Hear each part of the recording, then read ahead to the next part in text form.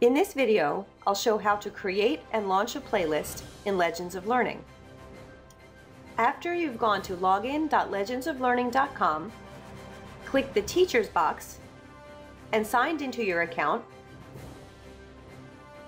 The next step is to choose the subject you're teaching.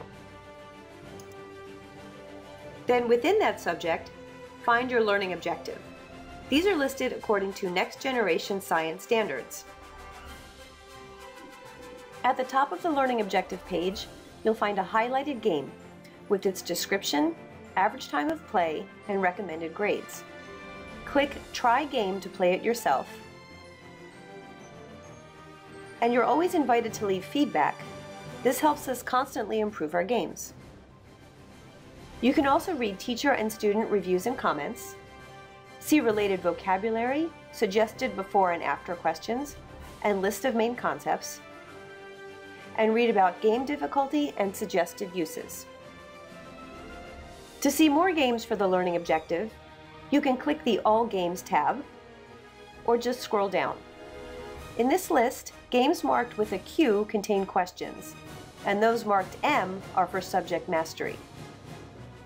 Any game you click opens in the Highlighted Game tab.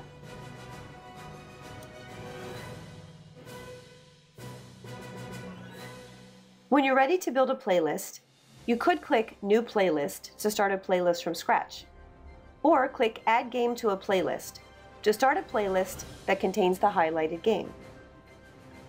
The Playlist Builder page has two sections: the Playlist Editor and the Playlist Building Blocks, which are games and assessments.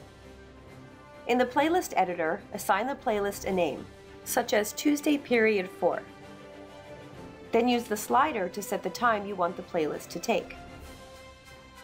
To fill the playlist, drag and drop the games you want to include. The amount of time allotted for each game is a suggested average time. Some students may go faster and others slower. You can remove a game from the playlist and drag and drop to rearrange game order. An assessment is a set of questions related to the learning objective, which students must answer before proceeding in the playlist. To add an assessment, click the Assessments tab, then click New Assessment. Set the number of questions and save.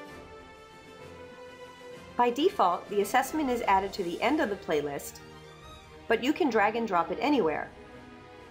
If a student completes all of the games and assessments in the playlist and has time remaining before the playlist ends, the student gets free play. During free play, students can choose any game within the learning objective. The Create Student button can be used to add students to your student list.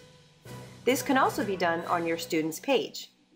Or you can have students create their own usernames when joining a playlist. When your playlist is ready to go, you can launch it right away or just leave it in the editor if you want to launch it later. All playlists are saved in your account, whether or not they were launched, and you can always get back to a playlist later.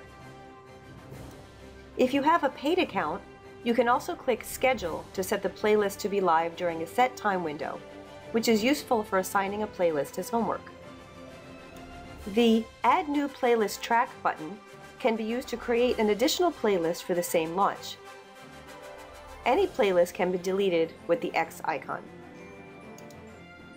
If you wanted to create another playlist for a different launch, say for a different class later in the day, you would return to the Learning Objective page and start a new playlist. Now say you're ready to launch that Tuesday Period 4 playlist. You can click Your Playlist to find it. It's labeled Draft because it hasn't been launched yet, and you can click Open to get it back into the playlist editor. When you're ready to launch the playlist, the default setting is To Everyone, which means that any student who has your teacher code can join the playlist. The other way to launch a playlist is to a specific group or groups of students. To launch a to-group playlist, you need to have student groups set up in advance, which is done in your students list. But this playlist will be launched to everyone. Your teacher code is what your students use to join your playlists. This code remains the same for all of your playlists, so make sure your students know it. You can click Launch when ready, or you can wait until your students have signed in with your teacher code. Have your students navigate to login.legendsoflearning.com and click the Students box. They should enter your teacher code here. If you haven't yet launched, students will see this Wait screen. After you click your Launch button, the time starts on the playlist. The students can now choose their learning objective. Then each student signs in. Students who don't yet have a username can click Sign Up and create a username. Students who already have a username can enter it now. If this were a two-group playlist, the list of students in the group would already be populated.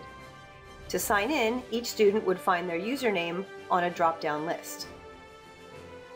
All students who join any of your playlists appear in your students list, whether they sign up themselves or are added manually by you. Once your students are signed in, gameplay starts. So now you know the basics of creating and launching a Legends of Learning playlist. You can find additional information on features such as assessments and student groups at lol.desk.com. Next, I'll show what happens after a playlist is launched. Specifically, I'll show what appears on the teacher dashboard screen during play, how you can track student performance, and how to revisit a playlist. While your students are busy with their playlists, you can follow their progress on the teacher dashboard screen. Each student is represented by a dot moving along the progress bar, and you can click a dot to identify the student. Students are also listed below the progress bar on the left side. If a student's dot is red, that means that he or she has navigated away from the playlist.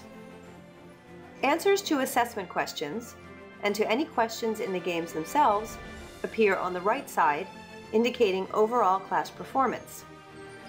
Hovering over a question mark icon shows the overall breakdown of how that question was answered. Clicking on a question mark icon shows how each student answered the question.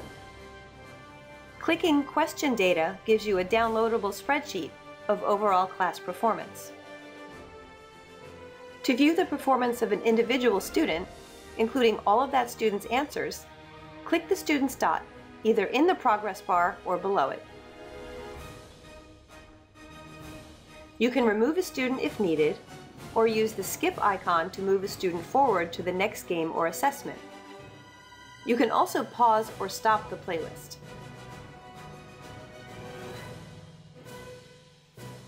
All of your playlists, whether or not they were launched, are saved in your account. To revisit any playlist, you can find it in its Learning Objective page. Or for a list of all of your playlists, click Playlists at the top of any Legends of Learning page.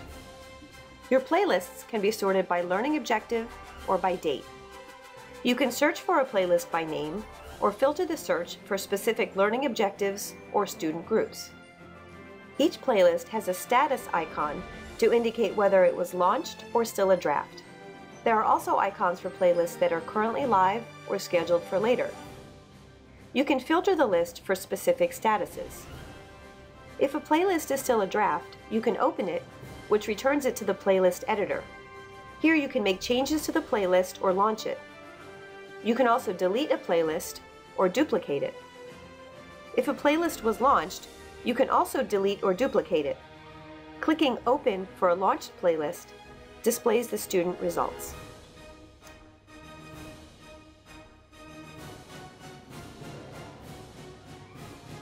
So now you know how playlists work in Legends of Learning. Be sure to visit our help desk or go to lol.desk.com for information on these and any other topics.